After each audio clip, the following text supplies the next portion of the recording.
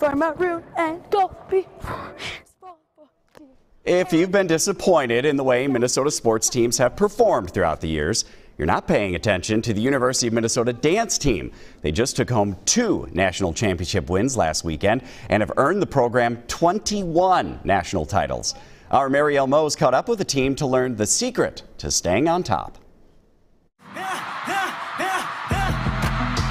In a boundary-pushing jazz routine and a perfectly synchronized palm routine, the University of Minnesota dance program added 2 more championship titles to their legacy. 21 total championships since 2003. We pushed the limits, we pushed the envelope, and that's really what we wanted to do. Sarah, Nola, Hannah, Ellie, Lauren, and Madeline are the 6 seniors on the Gopher dance team who dreamed up and delivered the perfect ending. We've had a unique journey getting here to our senior year, and I think this is just the cherry on top. As the seniors set their lasting mark on this program, one of the newest members is breaking the mold. It feels a little cool to be the first guy, I won't lie. Matthew Greco is a freshman and the first male member of this team. In this year's winning jazz dance, he says choreography was changing up until the final performance. It shows how coachable we are. I think that we all can adapt very quickly.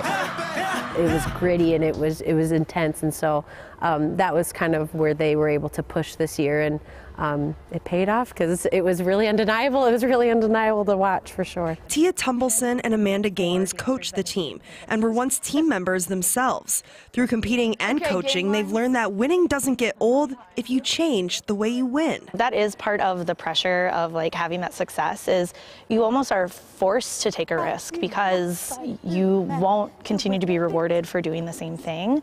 The University of Minnesota wasn't the only dance team from our state to bring home a championship in their division at nationals this year. Also bringing home gold, the University of St. Thomas, St. Cloud State, Minnesota State, and for the first time in the program's history, University of Minnesota Duluth. Minnesota kind of dominated the competition, which I think is so cool. Work it! These seniors are now preparing for their lives outside of competition, but taking with them the lessons competing gave them. Gophers! Just remaining true to yourself and being authentic. There's so much more to life that you have to give and you have to offer beyond winning. At Williams Arena, Marielle Mose, WCCO 4 News. To see the full winning routines by all of the Minnesota colleges that won a championship, head to this story on WCCO.com.